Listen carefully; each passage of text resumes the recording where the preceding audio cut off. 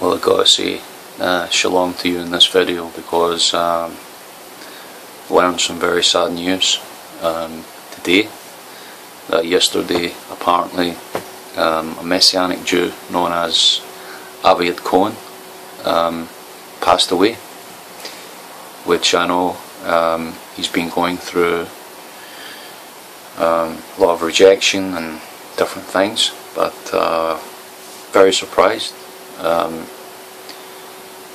The good news is, of course, that Gorilla 199 isn't dead, even though I think his channel, or he, announced his own death about over a year ago, or more, probably about over a year ago now.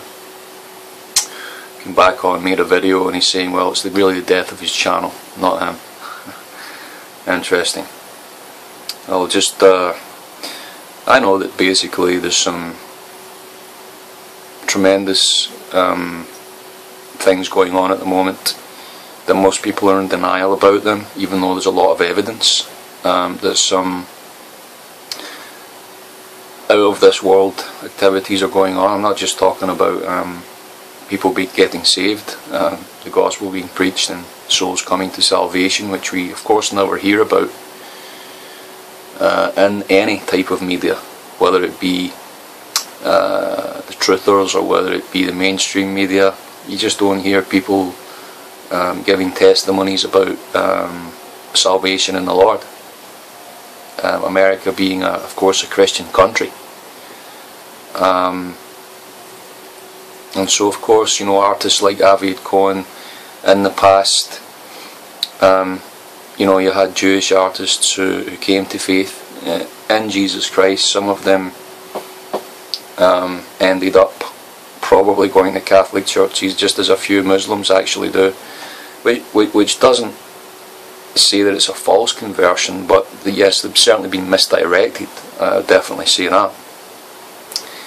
Recently watched a video that in the Catholic Church they actually tested the so-called unleavened bread, which is in a circle, and you know, in a sundisk cookie format, and there was actually human flesh found in it, just as they tested some McDonald's meals, Happy Meals, human flesh found in it. And so it just seems that what's going on in this world, you know, the governments have sold out quite a long time ago, and it seems to be that you know, the reports of just what's happening just seems to be almost too depressing for people, certainly in Britain, to discuss, because I guess, you know, we're bombarded with our religious past, which people are trying to break loose from religion, but they're finding nothing. I don't think you can't find happiness without God.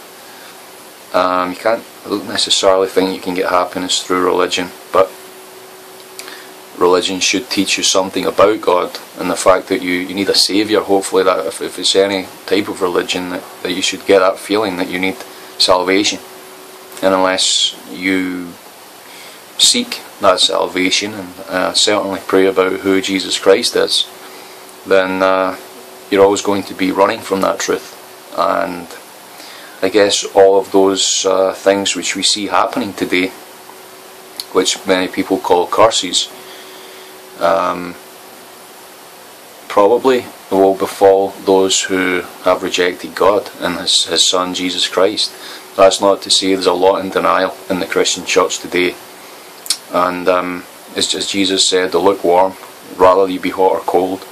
Lukewarm is of no interest to God or to anyone. So I guess a lot of pre-tribulation rapturists would say that the lukewarm Christians would definitely go through the tribulation and so on, which I feel we're in the start of the tribulation just now. I definitely do. I know most of my Christian peers here in Scotland would disagree with me. Many of them are just new converts, but they think, even though they've had no revelation from the Lord about these things, they still feel pretty sure that there's a bit of time left. Let's hope there is. I would love there to be a lot of time left. I don't want all things to end, but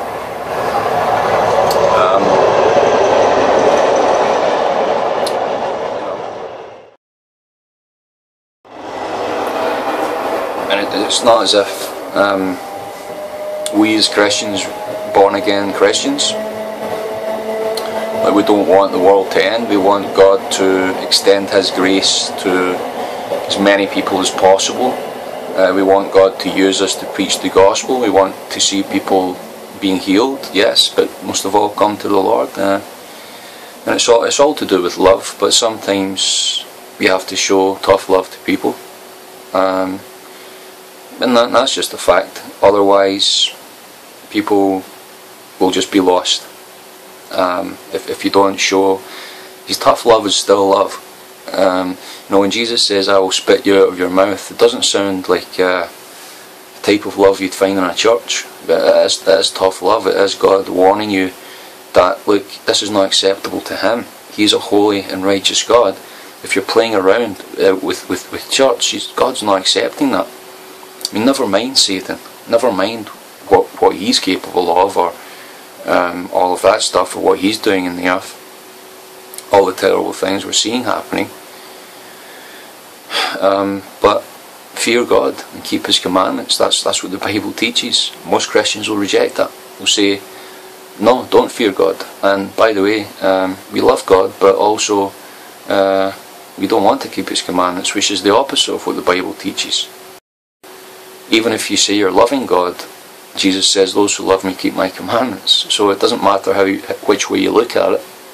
If you fear God, you've got to keep His commandments. Jesus says if you love God, you keep His commandments. So there's no way out of that at all. Hallelujah. So what can you say about that? The most important thing is, of course, Yeshua. That we cannot keep His commandments without His Son, the Lord Jesus Christ, without Yeshua the Messiah. We can't do it.